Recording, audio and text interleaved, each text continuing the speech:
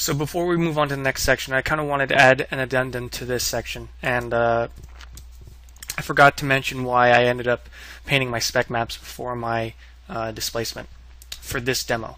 And it's because when I took my displacement maps, originally I had the idea of taking these displacement maps and leveling them a bit so I can get my spec maps, because I thought, because of the poor details, this was actually going to read much better than driving from my color.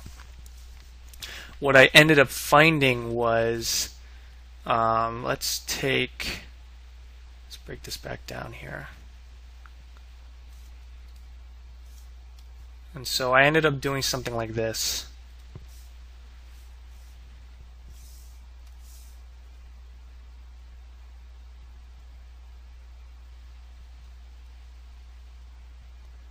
Getting a spec map something like this.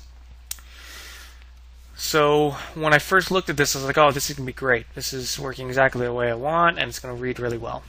Well, the problem was that in this displacement scan, I'm getting these white dots that are blemishes on the face. And it actually ended up hurting me when I rendered this, because all these white dots started rendering much with a higher specular quality, as well as these wrinkles in the forehead. They ended up just kind of being too graphic, and I wasn't happy with it. And so what I ended up doing was I ended up taking my color map like so,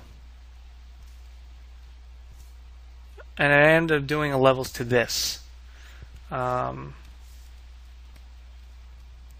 Because what ended up happening was I painted it well enough that I was getting this fine detail in here, and it actually was rendering much better. I was actually getting a better result.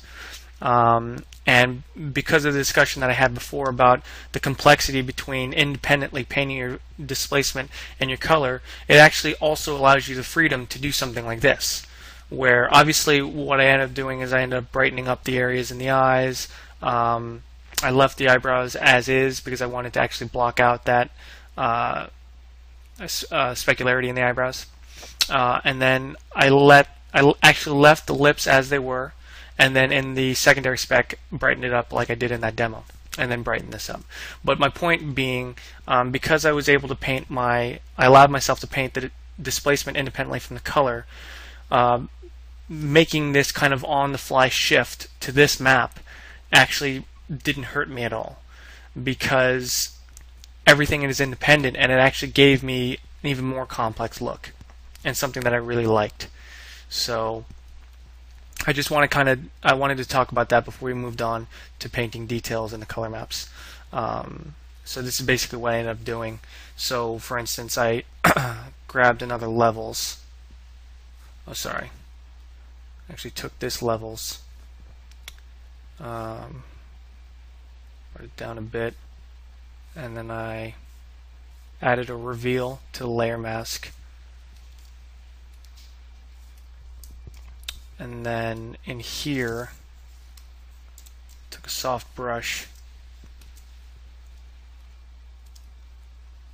just painted it back in,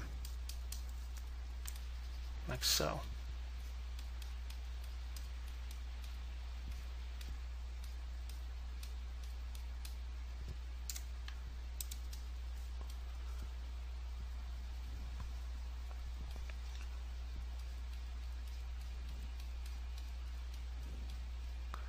And this is how I ended up deriving my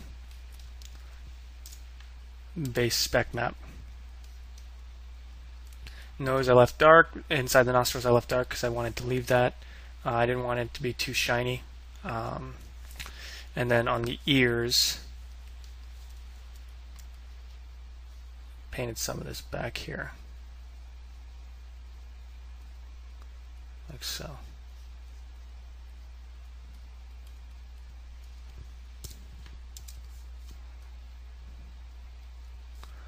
So you can see on this side what's happening.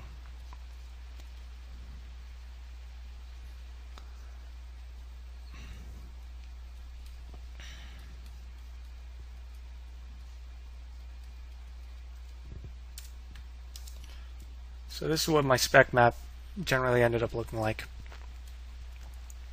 for the base spec. And then I had that secondary spec that got more of the wetness around the eyes, around the nose, and the lips, and the ears. So this is what I ended up doing. So I wanted to talk about that because I don't think I made it clear before. And as I was talking about my displacement, it kind of, I think, might have been confusing why I did the spec first. So from here, I have this displacement and then this spec on top. And I end up getting a really good result. So just wanted to cover that. So let's stop this video and let's move into further refining the color maps and painting more detail.